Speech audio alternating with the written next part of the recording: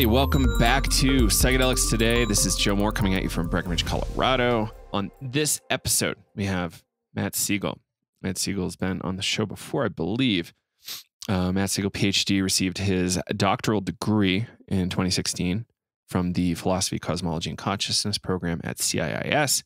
His dissertation was titled, here we go, Cosmo-Theanthropic Imagination in the Post-Kantian Process Philosophy of Schelling and Whitehead. It grapples with the limits to knowledge of reality imposed by Kant's transcendental form of philosophy, and argues that Schelling and Whitehead's process-oriented approach shows the way across the Kantian threshold to renewed experiential contact with reality. He teaches courses on German idealism and process philosophy with the PCC program at CIIS. And his website is footnotes, 2, Plato.com. And what that comes from is it's a quote from Whitehead: "The safest generalization of the history of philosophy is it consists of a series of footnotes to Plato." And it's lovely to have Matt back on the show. He's such an intelligent and really careful guy looking at this whole psychedelic scene and philosophy, and how does philosophy relate to this whole psychedelic thing we've got going. So, a lot of big discussions there to be had. I really like Matt. I got to spend time with him on a few different occasions. And I think Matt might also do some other independent teaching elsewhere. So check him out. Very active on Twitter. Similarly, footnotes to Plato, 2. And here it is, the real quote. "The safest general characterization of the European philosophical tradition is that it consists of a series of footnotes to Plato." Alfred North Whitehead. Yeah. So obviously Matt's into Whitehead. We are too. We've been thinking about how to really justify our interest in philosophy here. And I think there's a lot of angles, but why do we talk to users, experiencers, people in our workshops about philosophy? Because oftentimes psychedelics can force people into a philosophical crisis, a crisis of meaning, and having a background in philosophy can be helpful, or engaging with philosophy can be really helpful. Yeah. So I really appreciate what Matt does. Really, really happy to be friends with him, and just really hope we can do more. Yeah. So Matthew Segall, thank you for being on the show, and can't wait to do it again. Really appreciate what you do, and keep on it. Yeah. And so I think that's it as a way of an intro. If you want to support us, navigating psychedelics for clinicians and therapists, as I'm recording it, the July cohort starts tomorrow. It may or may not be full. And you can jump in late if you'd like. But the next round is in September, starts September 23. And then we have an Australian group, an Australian cohort.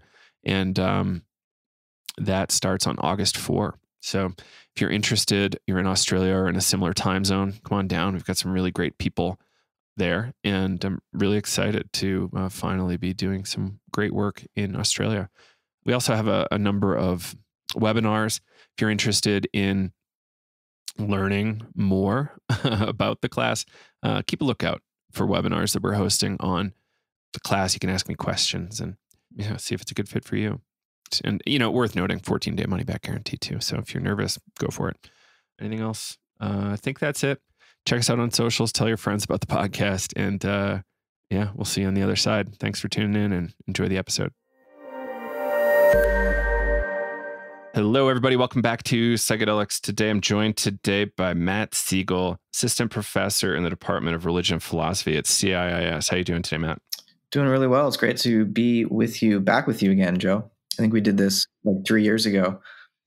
Ages. Yeah. We're coming up on being 5 years old. So old men in the podcast game at this point. But yeah, like we connected over philosophy. Like you and I got to know each other a little bit at a conference in Claremont a while ago, focused on the topic of, what was it? Can extraordinary experience help save the planet or something goofy like that? Yeah. And that was a pretty cool conference because we had John Cobb there and a number of Naropa people, priests from all over. It's really neat. Yeah. And John Cobb was there to sort of welcome us and situate us. And, I think that's the perfect context within which to study the potential impact of psychedelics. Like, you want to study it neuroscientifically, but you also want to get the theologians and the philosophers and the therapists, the psychologists in there, because it's relevant to all these different disciplines. Quite. Yeah.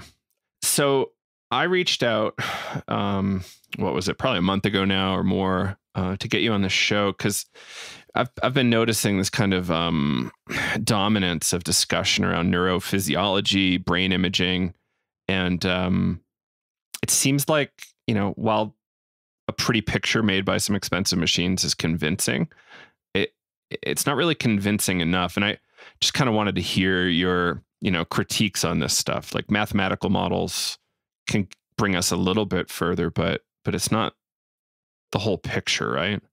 Or how do you like to talk about this fun stuff? Well, I love neuroscience, and I think all the big, fancy, expensive machines and, like the fMRI machines and PET scanners and whatever, the next decade of innovation will bring us. I'm fascinated by that sort of research. And so the question is, you ask, is it convincing? And I think if the argument is that this type of neuroimaging, neuroscientific research can explain consciousness, can convincingly explain consciousness? No, I don't think that's convincing. I don't think neuroscience, when it's trying to measure, whatever it might be, the flow of glucose through the brain, or the electrochemical activity, the electrical activity in the brain, it's measuring an effect of something, consciousness, I guess. And for it to say that the effect it's measuring is the cause of consciousness, I'm not saying consciousness is necessarily the cause. That's a philosophical question we could get into. But there seems to be a misplaced causation when what really neuroscience with these brain scanners, what it's doing is correlating a measurement with a report, a subjective report from whoever's brain's being scanned. And that's correlation is not causation, right? It's sort of basic philosophy of science. And so, yeah, as long as neuroscience isn't pretending to explain consciousness, as long as it acknowledges that it's offering a description, then those descriptions are super useful to anyone interested in understanding consciousness. But we're going to need more than neuroscience to understand consciousness. Mm-hmm. Does that make sense? Yeah, absolutely. So this idea of explaining consciousness is a really complicated question, right? Mm-hmm. Because, the neuroscientists think they have, some sort of reasonable definition, but do they? Like, do you have something you lean on as like a good kind of framing of or definition around consciousness? Consciousness is that from out of which definitions arise, I guess. It's that which allows us to recognize anything definite. Mm-hmm.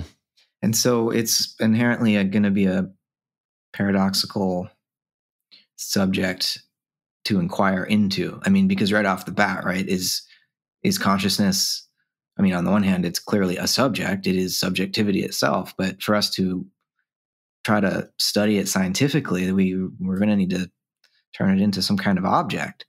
And so somehow consciousness is both subject and object at once. As soon as you start inquiring into it, and this is where I would want to go with this question about consciousness. It immediately, even if you begin pursuing it as a purely natural scientific question about how neurophysiology operates, if you follow the questions openly and honestly, you have to see how, as I just said, consciousness is not just an object. It's also the very subject asking the question. Mm-hmm. It's the subject who is pursuing knowledge of an object, which is not just an object in the case of consciousness, but also a subject. So it's inherently circular and recursive. And so you immediately find yourself doing metaphysics. And this is why it's such a vexed issue in academic philosophy and in neuroscience. I mean, a lot of neuroscientists don't even want to publish about consciousness because they don't consider it to be a meaningful term. They'll talk about things like attention, and they can track attention and measure attention in their research laboratories, but they don't even want to talk about consciousness because we end up doing philosophy immediately. Mm. And so, honestly, I don't know that consciousness should really be a subject for neuroscientists to be discussing with one another in their journals. We could have other interdisciplinary conferences and journals where neuroscientists are engaging with philosophers and theologians and psychologists about the question of consciousness. That would be valuable and interesting, but it doesn't strike me that consciousness is even, I don't think it can be defined in a narrowly neuroscientific way. Mm-hmm. Right. Possibly the wrong tool for the job. Right. And, we could assume that maybe we would have an answer by now if it was something that was possible. Mm-hmm. Maybe. I understand we're dealing with one of the most complicated organs in the body, or in the known world. But yeah. So I think William James had something along the lines of it being just like this passing flow of thoughts, kind of like, what is monkey mind? Mm-hmm. Like consciousness is monkey mind. But William James didn't have a lot of colleagues that he could be working with at the time, at the level he was operating, I think. Mm. But you might have a different opinion to that. I don't know. Well, I mean, he certainly had his troubled friend, but genius, Charles Saunders Peirce. Peirce, yeah. Who had a lot of interesting things to say about the nature of consciousness and its relationship to the brain. Peirce and James, they're both like, I would say they're panpsychists, right? And so for them, consciousness isn't produced inside of the skull as the sort of excretion of an extremely complicated organ, the equivalent of what bile is, to the liver or urine to the bladder. That's what consciousness is to the brain, right? That would be the materialist explanation. But, James and Peirce, and, there's also another important philosopher that James was in dialogue with, an idealist, Josiah Royce. I don't know if you're familiar with him, but he was I haven't heard the name. No, an American Hegelian idealist philosopher, and he and James would get into lots of arguments, but they were really good friends. And so, James isn't a materialist, but he's not an idealist. He called himself a radical empiricist, which means he thought that ultimately reality was experiential. Mm. That and in this way, obviously, he's an influence on Whitehead. So that whatever reality is, finally, it's not going to be mere matter in motion, and it's not going to be mere ideas in eternity. It's going to be experience, which is kind of like between somewhere. Experience seems to exist between mind and matter, or between a merely material world and a supreme ideal world. Experience is always like the tension between those two poles. And that's where James thought that we should look for an account of the ultimate nature of reality. It's going to be something experiential. It's going to be something, we could use the term aesthetic, like, aesthetics, like the study of beauty, but aesthesis, really, it refers to sensation, perception, experience. And so I think if we're going to try to understand consciousness and the nature of psychedelic experience and what it reveals to us about consciousness, I think we're lured in this direction of something like what James called radical empiricism, where the ultimate nature of reality becomes itself something experiential. And so in that context, what are brain scans telling us? Well, they're telling us kind of what experience might look like if we localize it in one place, but ultimately the brain is always in a body embedded in a world of other bodies, people, a whole ecosystem. And so our brain is just a node in that larger network. And so consciousness can't be simply located in just inside the skull. Mm-hmm. Right. Yeah. Our easy workaround at psychedelics today is mind is at the very least diffused throughout the body, but we don't Yeah, say anything about consciousness, and we don't like throw in the stuff that kind of beyond biology too regularly, unless we're that's trying to talk fair. groff and stuff. Hmm. Yeah, because this stuff can happen. Like weird shit happens that's not really easy to describe, like what happens when a psychic phenomenon pops up, or like, stuff like Sheldrake talks about. Hmm. Yeah, there's just so much phenomena that can happen that's kind of like right on the heels of kind of, I don't really know the polite way to put it, but the dominant way of doing science, like, Hmm. Pavlovianism, behaviorism, neuroscience, like stuff's great. It like has effects, clearly, replicable and helpful, but it's not the full story.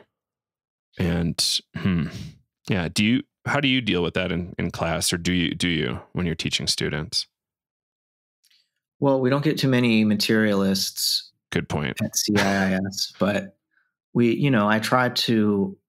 The danger is when you become too spiritual, is that you think that the physical world doesn't really exist, or Right. it is somehow merely apparent, or is the as if this whole like what the bleep do we know type of worldview where consciousness is what's responsible for creating reality is just as problematic as materialism, Hmm. because it's a grasping for certainty, and you can grasp in either direction, towards matter or towards mind, in the search for some sense of Hmm. certainty. And I don't think that, and I think the psychedelic experience kind of forces this realization upon you. And if you resist it, you're going to have a pretty terrible time. There is no certainty. There is no solid like foundation that you could drop anchor into and just hold on to keep you safe. Like reality is, if it's experiential, it's kind of groundless, right? There's no final veil that will be pulled back, and so that naked truth can stare you in the face. There's always going to be a further unveiling, and so certainty in that context becomes the real danger, and we have to avoid dogmatism around that in the materialist form as well as in the spiritual form. And so I think it depends on who I'm talking to. If I'm Hmm. talking to people who seem more like they're spiritual bypassing, then I'll say like, "Hey, have you read this brain study about people who are low on or iron deficient, or don't have vitamin B or whatever, and what happens to their cognition?" And that's interesting, isn't it? Because obviously, like neurochemistry is not incidental. It's not incidentally related to our consciousness. It's just not the whole story, but we can't leave it Hmm. out of the story. Exactly. So yeah, I kind of try to find a middle ground. Mm. Yeah, it's kind of like this science as like a series of provisional truths, and we're like, this is going to be just a continuous march of progress, and like we should be in dialogue with other disciplines. I tend to see people in academic circles not wanting to touch metaphysics, philosophy, etc., probably at great cost to their work. Well, Imagine if they, well, go yeah. ahead, sorry. Well, I just think it's fine for like neuroscientists or other scientists who have specialized in a particular discipline to do that work and not have to worry about metaphysics. They can't. I mean, that's just you can't do good experimental work if you're trying to figure out metaphysical problems. So I don't necessarily think that neuroscientists need to venture into metaphysics. I just think they need to be aware of when they're interpreting their own research findings in a metaphysical way. Hmm. And that's where the interdisciplinary work comes in. So we need scientists to do science, and we need philosophers to engage in dialogue with scientists, and not merely to help clarify the scientific concepts, but to make sure that those concepts are remaining coherent with the like hardcore common sense presuppositions of our human existence. and our human consciousness. Hardcore common sense presuppositions is this term that David Ray Griffin, a Whiteheadian philosopher, came up with. And he thinks that, reductionistic science, when it oversteps the bounds of science and becomes metaphysics, that it ends up falling into some kind of performative self-contradiction, which is to say that the neuroscientist who says consciousness is just a brain excretion determined by neural behaviors, which are genetically coded and ultimately a product of blind natural selection, they're undermining their own capacity as a scientist to have discovered that fact and to have articulated it. So in other words, if what they're saying about the brain is true, they shouldn't exist in order to say that it's true, right? A purposive, conscious, intelligent scientist should never have emerged if that's all that the brain amounts to. And so it's a performative self-contradiction. And philosophers are supposed to remind the scientists when they make claims that are incoherent. Yeah. And we see this kind of, Neil deGrasse Tyson, you pointed out recently on Twitter, and same with Dawkins. They're quite regularly kind of shitting on philosophy. And I don't understand why. Because just like you said, like they'll shit on philosophy on one hand, and then they'll make philosophical statements. Well, exactly. They'll say we should avoid philosophy at all costs, and then they'll go to do bad philosophy. And I guess they calling it science. But I get it, because science as an institution is really under attack right now. Think of all the skepticism around vaccines and the skepticism around climate change, at least in America. And it's not like science retains the sort of institutional authority that it once held. It's been totally politicized. And so I get why Dawkins and Neil deGrasse Tyson and others Lawrence Krauss is another one, right? They're scientists themselves, and they're popularizers of science. I think they're worried about losing that clout in the culture. And so they're lashing out at philosophy, which is weird, because it's not like philosophy has a higher ground to stand on in terms of public opinion. Right. At least, again, in America, I think there are celebrity philosophers in countries like France and in Europe. So it's a little different over there. But in America, nobody cares what the philosophers think. But for some reason, scientists are attacking philosophers when really we need to be allied with each other as, preservers, protectors, and advancers of human knowledge. And I don't get why there needs to be a turf war between science and philosophy, unless the scientists have mistaken their craft for theology, and Dawkins did science when he was a molecular biologist in the 70s and 60s, but I think for the last couple of decades, he's been doing theology, really. In other words, he's been turning science into a worldview, scientism, and he's been preaching about its virtues. And he's been damning those who hold to some theistic view as backward, and trying to convert them to his religion of scientism. And he is a preacher now. He's a priest, and he's a theologian, and that's the level at which he engages in the culture war as a scientific priest. And it's not like when he's up against a fundamentalist, creationist Christian with patriarchal and racist, political views, I'm on Dawkins' side in that debate. But when he's going up against philosophy as the whole of philosophy and saying that it's worthless and dismissing it, he's just sawing off the branch that he stands on, and he's not recognizing the role that he plays culturally, which he's the head of, one of the high priests of a religion, in fact. Let's have you talk about scientism for a minute. Like, what is that? Scientism is the view that the scientific method provides us with the only means of procuring truth, and that questions of morality and value and questions of any other question that human beings might ask ultimately needs to be translated into the scientific form of statement, and that if we cannot arrive at a truth by means of the scientific method, and we have to get into what that method is, but then it is not of value. It is not worthy of our attention. It's kind of like the new name for positivism. Yeah.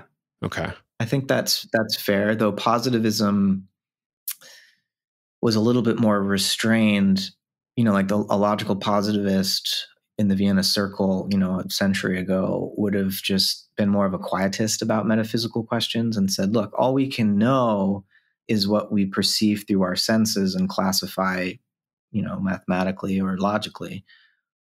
We can't know what might be beyond the sensory realm. This the behaviorist wouldn't say that mind doesn't exist necessarily. They just say, I'm only going to explain everything as if it was just the behavior that was at play. And I'm going to make predictions based on how things behave.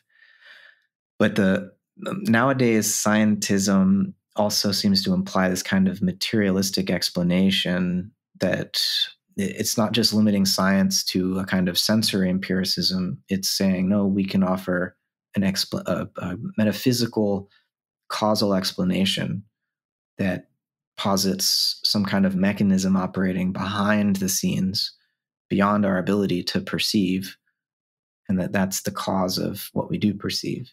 So I don't think a positivist necessarily would say consciousness is just a brain secretion. Mm-hmm. They would say we can't ask the question scientifically about consciousness. Whereas someone who holds to scientism nowadays, there'd be more of an attempt to reduce consciousness into materialistic terms. And so, instead of talking about like falling in love with someone, you talk about falling into a rhythm of mutual oxytocin stimulation or something. And so it would be a program for culture to become more materialistic in its way of, understanding how humans do what they do.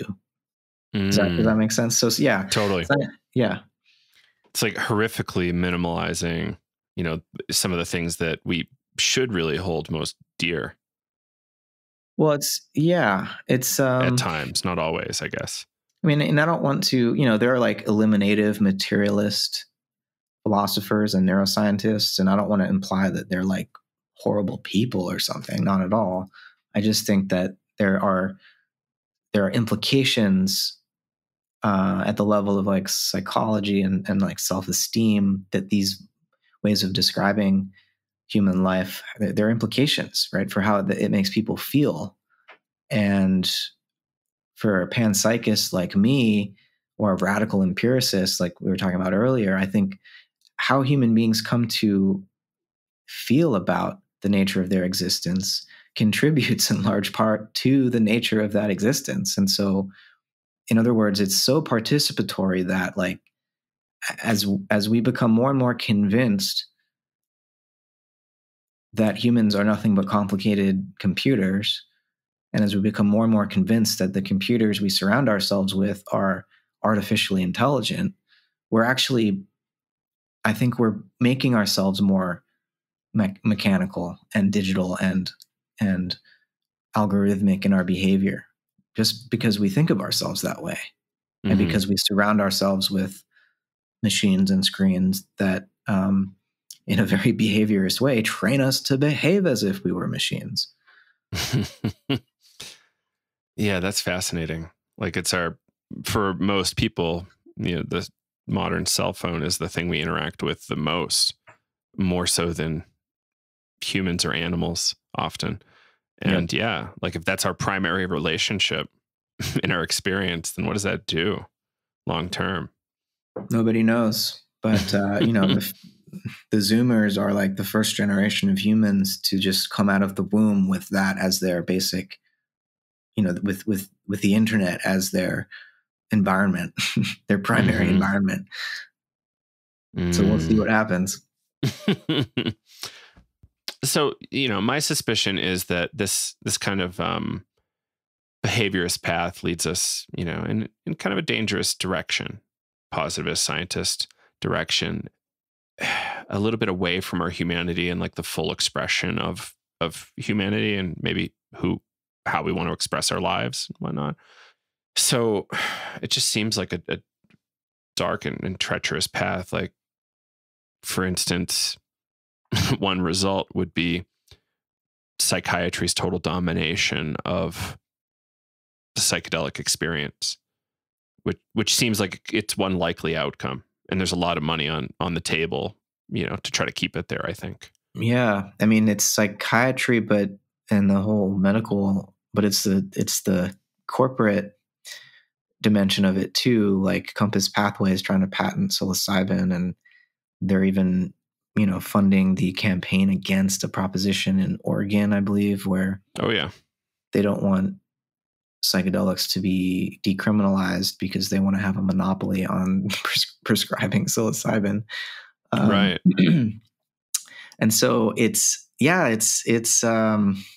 sinister, really, but it's not surprising, that capitalism would corrupt even something as potentially healing as these plant medicines.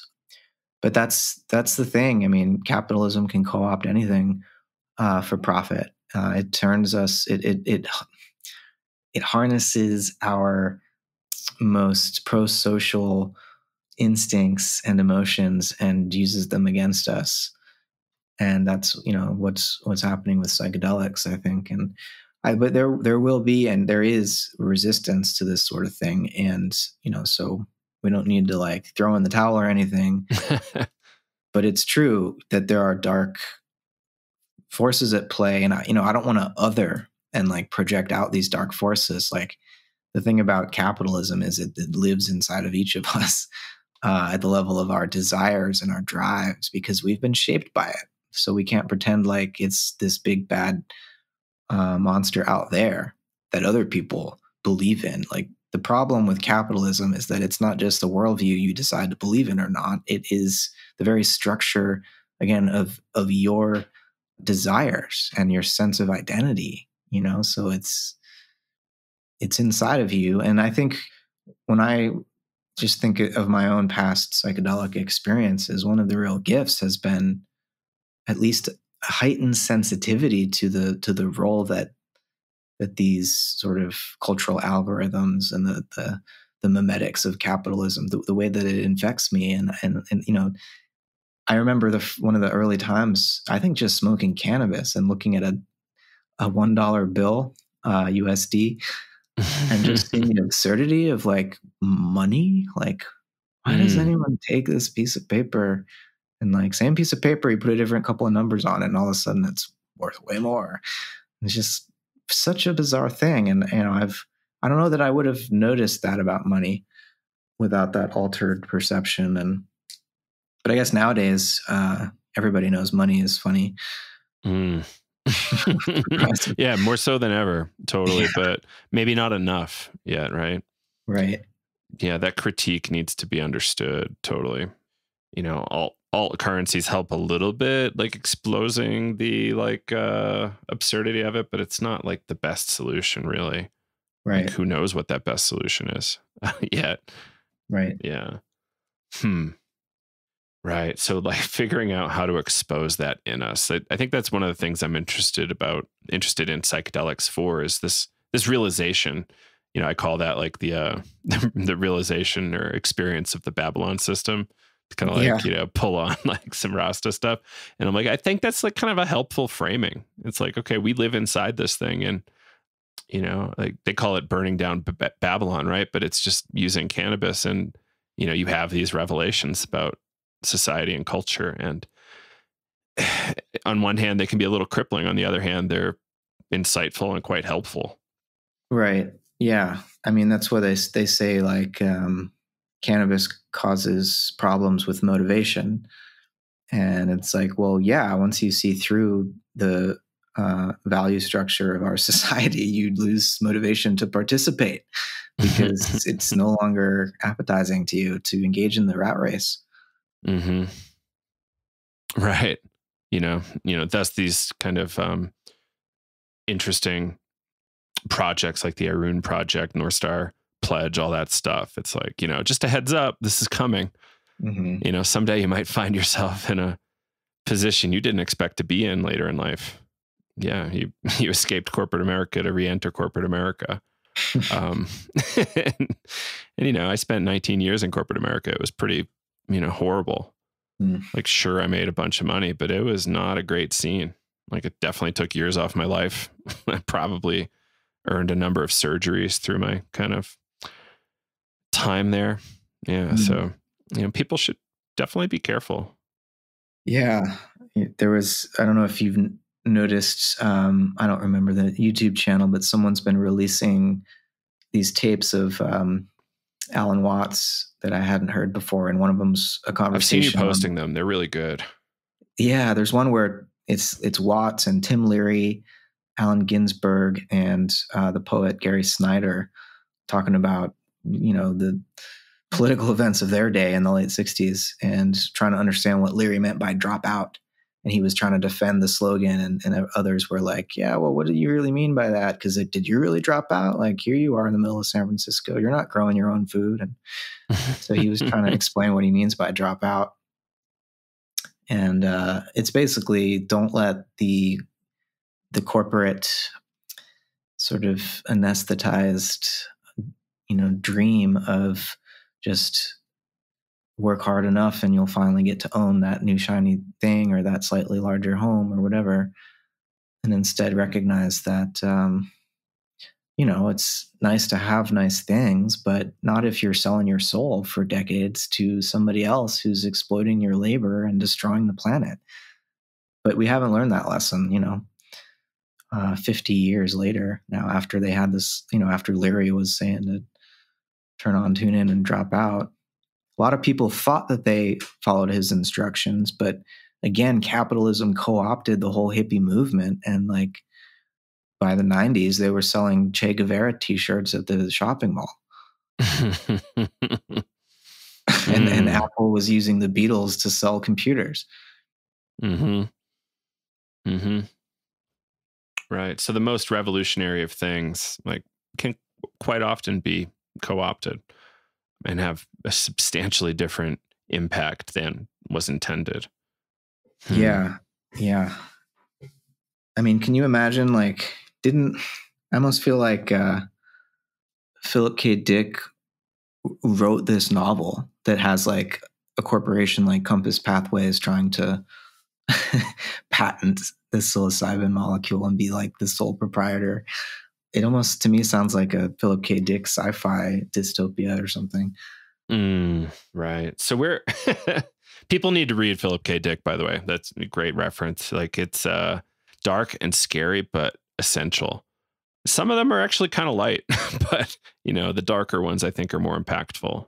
Well, he seems to have been some kind of a unwitting Gnostic initiate. Like, kind of happens. Seems like it happened on accident to him, but he was definitely seeing between worlds. So we're trying to address this through, like, one of our newer projects is enabling clergy and other religious leaders to figure out a place in this whole situation. Because, how bad would Compass look if, they were suing, 500 priests. Right. Or, tribal leaders. Right. So, and is there a way that Compass could be sued? I think you saw this person on Twitter recently talking about Article 31 of the UN Declaration of Indigenous Rights or something like that. Yeah. Where there might be room for reparation type lawsuits towards Compass and other groups who have made a ton of money. I don't know how actual that could be, but it's an interesting angle nonetheless. Well, I'm sure Compass has a big legal fund saved up for that. So that's a good point. Yeah, I guess you can buy your way out of almost anything if you've got the funds. Oh, yeah. I mean, if they're already lobbying and politically to get certain laws passed or not passed. They're clearly part of the funding for their operation is to buy off politicians and get their own laws written and have legal teams to fight back against the little people. Mm-hmm. So do you I'm sure you've thought about this a little bit, but have you seen a way beyond like this kind of weird dominator move by Compass? Yeah. Ending capitalism. And do you do that with guns, or how do you do it? Oh, I don't know. I have no idea. Yeah. I don't know. I think part of it is just like trying to shift the way that liberals tend to think about these questions. Like they get really mad at Facebook, for being biased in what ads they allow and not censoring certain things and selling, ads to Russians and stuff. And it's like, well, no one ever, a corporation has one purpose: to maximize. A publicly traded corporation has one purpose: to maximize shareholder profits. Mm-hmm. And that's the business model for Facebook. And so they'll take money from anyone who wants to sell ads. They're a private company. They're not a public utility that has anywhere in its corporate charter, like as part of its mission, improving civil society, or helping America maintain its democracy. Like, why would we expect a private corporation to do that? There's no incentive in capitalism for that. And yet we get mad and blame Mark Zuckerberg. Why aren't we blaming capitalism? That's, where the source code for this problem is. Mm. And so I think we single out, and I don't even I love Bernie, but I don't like the way he singles out individual billionaires and CEOs, like that the problem we're faced with is just a individual moral failing. If only it were that simple. It's not about that. It's the system code. It's the corporate charter law, that gives corporations legal personhood and absolves the actual human individuals that run those companies and the executives that make decisions of legal repercussions and even financial repercussions usually for the crimes that they commit. But even just an economy that only values growth and financial growth, which is enriching fewer and fewer. And it's like we have an economic system where the best way to measure how many people are being exploited, how many people's labor is being exploited, and to measure how quickly the Earth's ecosystems are being degraded is to see how much money is in circulation. Mm. Right? As the money supply or as the economy grows, let's say, as GDP goes up, that's the best indicator that the quality of the lives of the laborers and the quality of the soil and the climate and the oceans and all these things is going down, right? So that's quite a horrific, unimaginably horrific situation to be in. And how do we change that? I mean, I guess our only hope is consciousness. Like it's a matter of recognizing that we're responsible for creating the world we inhabit together. But we've become so convinced by a certain kind of technological progress, and we've just become convinced by that so that we believe any problem can be solved, even climate change. We just need more technology. And I don't know that that's it's like a nightmare we have to wake up from, and I think I used to think it was as simple as we just got to dose everybody, but obviously that's not going to work because I think most of Twitter's workforce is microdosing, and since the pandemic, probably full dosing, working from home.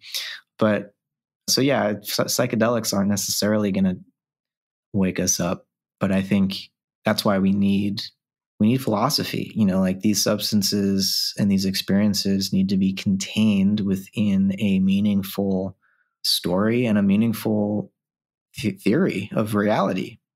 Right. So that we can make sense of what we're experiencing and integrate it and, not only come out of those experiences with a profound sense of what's wrong with our society, but with at least a good idea for what we'd like instead. And then we can get to work, trying to build that. But yeah, the short answer is, I don't know. I don't know how we get out of it. Right.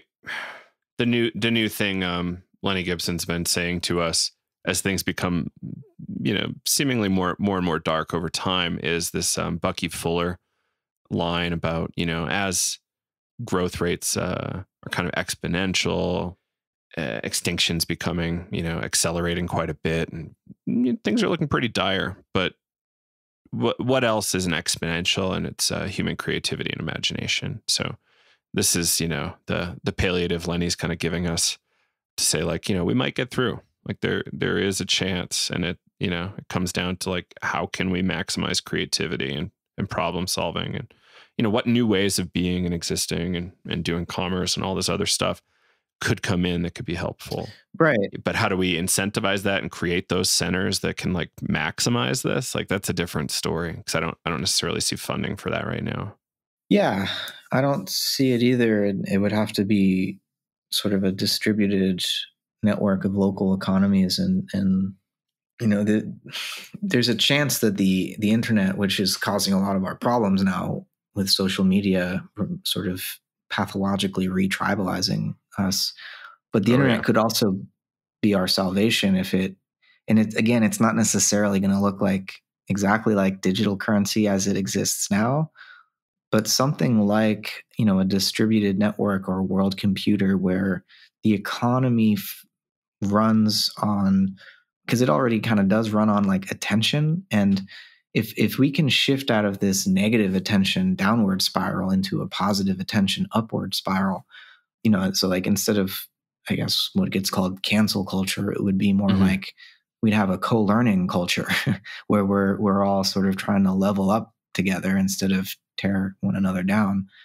And I do think that, as we've mostly been lumping all the psychedelics together in this conversation, and I know you guys don't do that with psychedelics today, but there's clearly different benefits that each of these different substances has. And if we can, I guess, add a bit more, like, MDMA into the way that we engage, and so that we don't, if we are interacting over a digital interface or medium of some kind, that we don't lose sight of the person and the persons on the other side, because it seems to be that increased, like, abstraction and sense of distance from whoever we're engaging with is what leads to the vitriol and the dehumanization and the cancel culture stuff, because we've just forgotten that there's a fallible, finite flesh, living, breathing human being on the other end of the screens that we're increasingly in front of. And so, I don't know, I think the internet might help us into that new kind of cooperative economy that I heard you beginning to dream about there. Right. And I guess the other extension is, like, if we had some sort of rational UBI, like, creativity could probably be unleashed even further. Yeah. Because we're not, driving 4 hours to get to, your Palo Alto office to make your 200,000 a year. You're okay. Like, let's actually do what I want to do and see how many people I can help. And that's another, like, kind of Bucky idea. So it's not necessarily about psychedelics, but it's, what are the constraints on human creativity, imagination, positive production, and that's kind of it.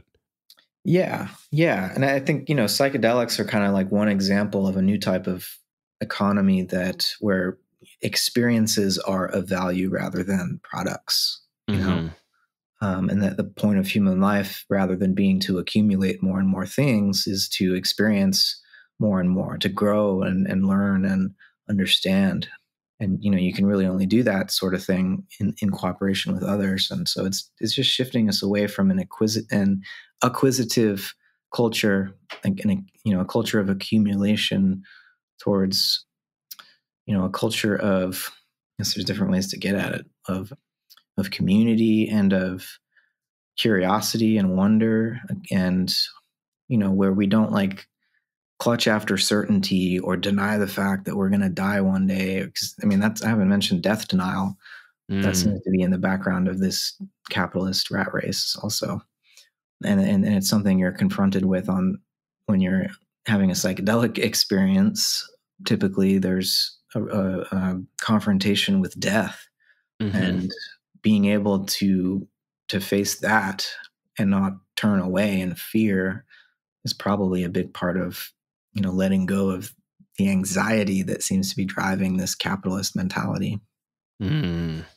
Right. Death being something that we don't talk about very often. And perhaps this is where judicious psychedelic use can, in a sense, inoculate us from that fear. Right. I That like was that potentially, yeah, potentially the primary result of the Eleusinian mysteries. I don't know if that's really true, but some of them said something along those lines. Yeah, I think that's a fair enough explanation of what that mystery rite was about. But yeah, to be able to die while still alive. This is something, we don't have, modern societies generally don't have initiation rites, initiation rituals. And so there's not that, as a 13, 14-year-old, you don't typically, you might get bar mitzvah or bat mitzvah or something, or the confirmed or whatever, whatever your religious tradition does, but it's not as, you don't necessarily experience, you don't have a death rebirth experience necessarily during your confirmation typically. Right. Whereas if you drop 500 micrograms of LSD or you eat 5 grams of mushrooms, you're probably going to get close to that threshold, if not pass through it, and come out the other side and realize you're still here. And I think that's a profoundly reorienting experience. And if most of the people in a society don't get to have that experience, then they're going to take death very seriously and probably have a very short-sighted understanding of its meaning. Yeah, that's a big one.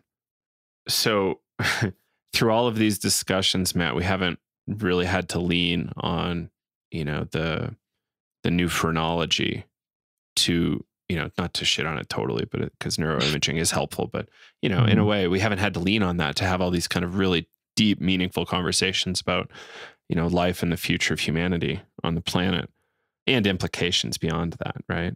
Like this is maybe a way of looking at it. Like, hey, we just did all this. We didn't have to talk about the amygdala once. Yeah, it's true.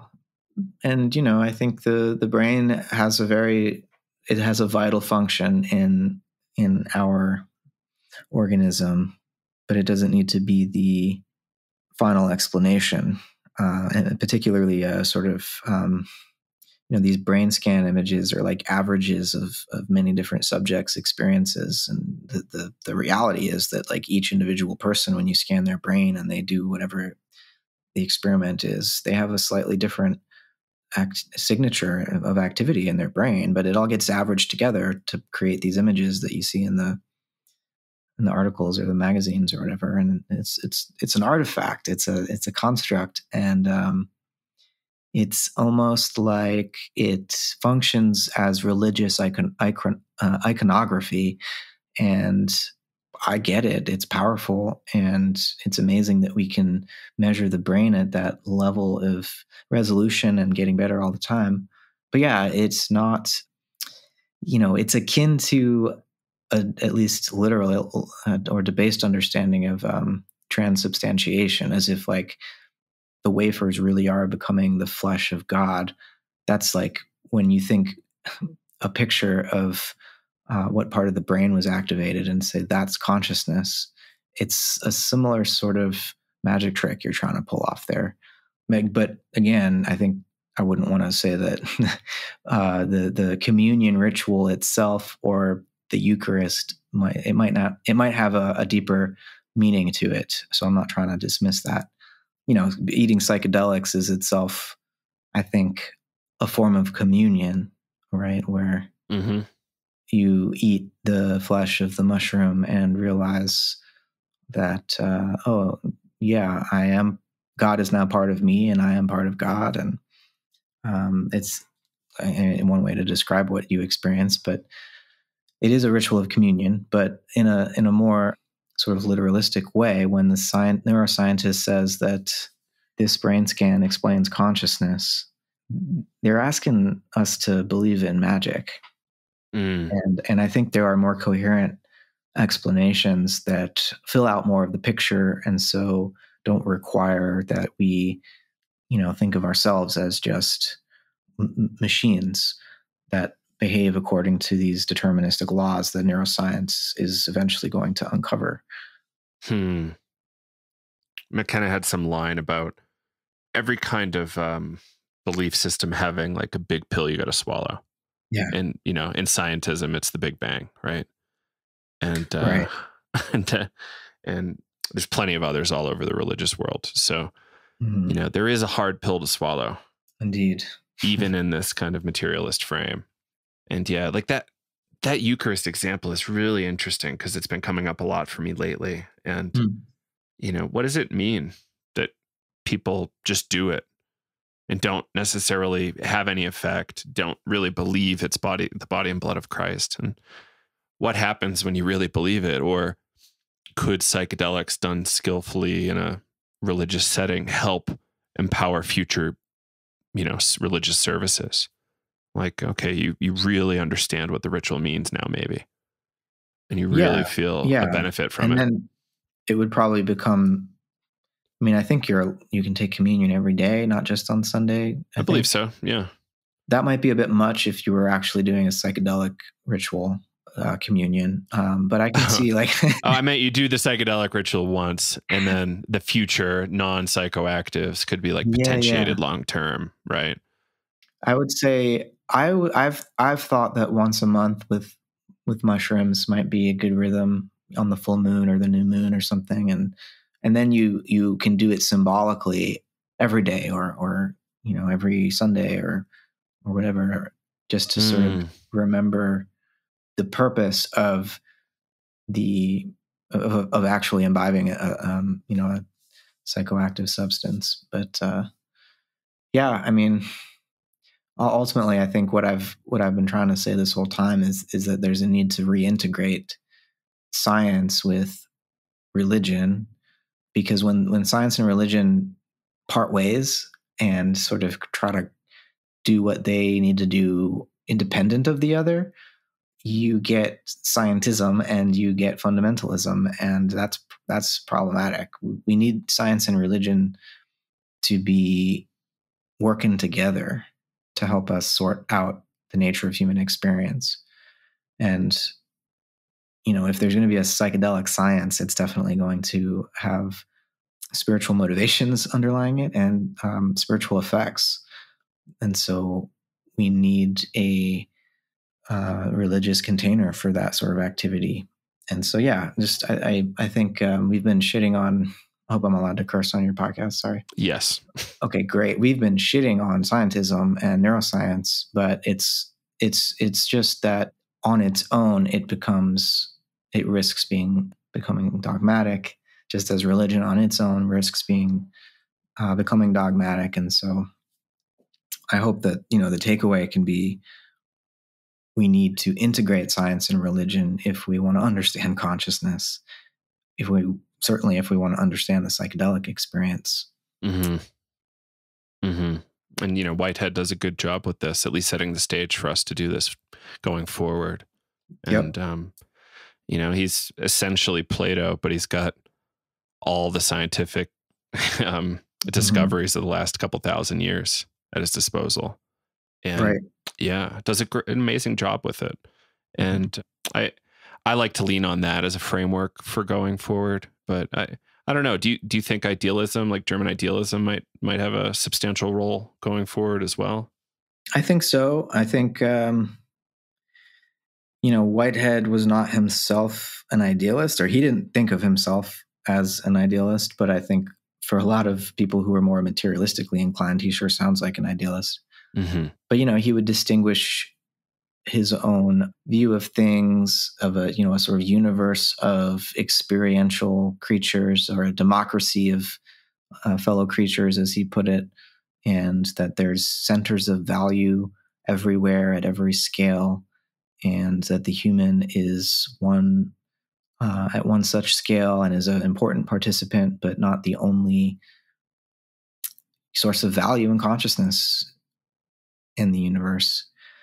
And it's his process philosophy is a great framework to work within, to bring science and religion together. Because he was certainly well positioned to inherit and understand the history of philosophy and contemporary science. He understood quantum and relativity theories quite deeply. He grasped the significance of evolutionary theory, and he was also a close reader of the Romantic poets and understood the importance in human psychology and human society of religion and our images of God or our intuitions of the sacred. And so he wanted to integrate all these things, and I think he did a pretty good job doing justice to all of it. Mm-hmm. Yeah, especially given that point in history too, right? It's perhaps even more complicated now. Well, it was easier then to know as much about science. There's just too much to know now. Right. Like I can't even keep up with all the psychedelic startups, and this is my full-time job. And it's like, it's too much. It's just flooding. But yeah, this is something Whitehead talks about, how knowledge kind of goes bad over time too. And right. Yeah. That's really important. Like there's some sort of funny line. It's like, it's a little bit like fish. It goes bad after like 3 or 4 days or something. Yeah. He says ideas won't keep. Something must be done about them. So in education, when we're doing education, perhaps we shouldn't just teach like the latest and greatest breakthroughs, but more fundamentals. And history. And you got to teach the history of science. Yeah. I mean, because then if you don't know the history, you're liable to think the favorite abstractions of your day, the paradigm of the textbook that you're taught from is going to last forever, but it's clearly not. Take one look at the history of science to know that. Mm-hmm. Yeah. Right. And, that's a big deal, right? Because scientists really, they're not in a great position. Like they're often either under the gun to publish by their institution or being used as instrument of large corporations. And they don't necessarily have the right kind of freedom in their time, the same way, university professors from 100 years ago did. Yep. To dig into stuff like this. They need to like really, really, really compete. And this whole thing's about competition now, like even in the classics. Like the fact that Greek scholars are competing blows me away. Right. And same thing in philosophy. Like you must see some really kind of disappointing things at times in your field. Yeah, well, I mean, it's the same principle holds: publish or perish. There's even fewer jobs for philosophy professors than scientists, and so it's very competitive. There's nothing worse than going to a philosophy conference because everyone's just trying to tear everyone else down. There are some notable exceptions. I tend to only go to those conferences. Yeah, that's good. That's good. Do you know if David Ray Griffin is still around? Yeah. He just came out with a new book on democracy, I believe. Oh, cool. Yeah, like a theological take on democracy. So yeah, he's still around. I think he's in his 90s, maybe just a little bit younger than John Cobb, who's like 96 now. They're quite old. Yeah, it's incredible. Like John Cobb's mind has kept right up. Yep. Yeah, we had a chance to break off from that Claremont conference and record in his apartment. It was unbelievable. Yeah, I've listened to that. It's great, and I'd love to get Griffin. I'm friendly with somebody who spent a lot of time with him in the past, so maybe we can see if he's around to do some audio stuff. Oh yeah, I know he just did a podcast for the John Cobb Institute, so he's seems to be available. So yeah, you should reach out. Yeah, awesome. That's great. Cool. So we're probably at about an hour now, and I'm kind of curious, or we're a little over. Any kind of like suggestions for people working in the sciences? Like, I want people to keep working in the sciences, but I want them to kind of know the limits of what they're up to. But I don't know. Yeah, I would just say stay curious and don't pretend like it's your job to explain consciousness. There are other manageable problems that you can be engaging in. And also, I would say don't take money from DARPA to to contribute your knowledge to the war machine. Yeah, this goes back to understanding your history. Yeah. Yeah, like understand the implications of empire, and is the empire game really that much different from what was going on in ancient Rome and Egypt?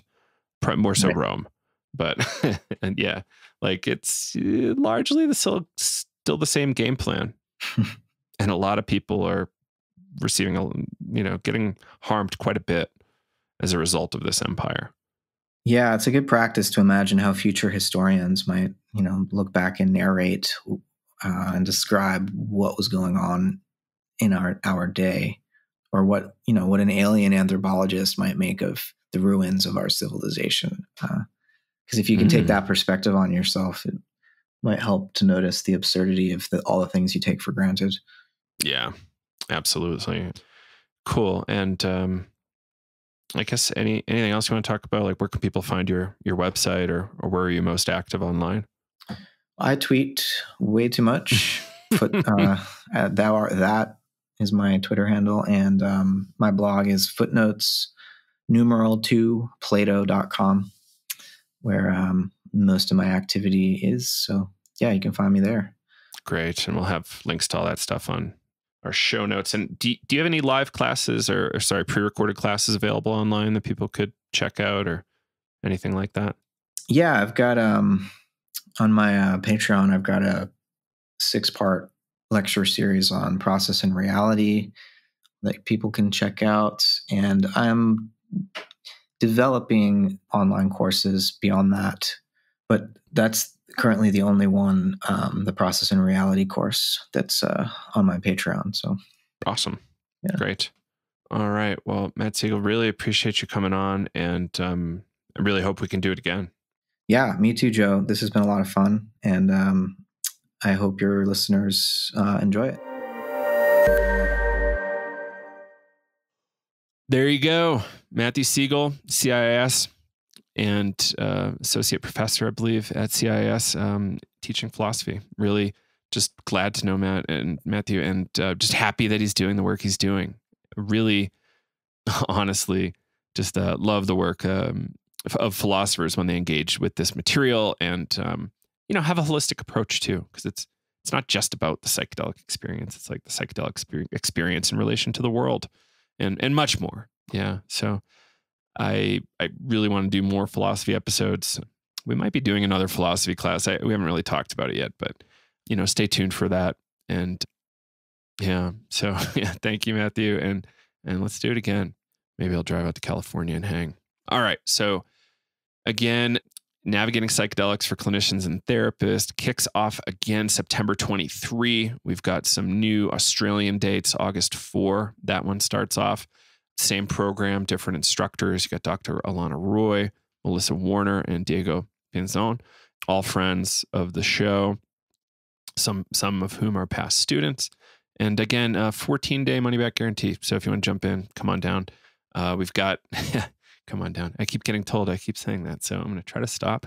And then there's a webinar available on the sales page here at Psychedelic Education Center. So if you want to learn more, please visit the page and sign up, and we'll get you educated, and you can ask me some questions about the class and learn more.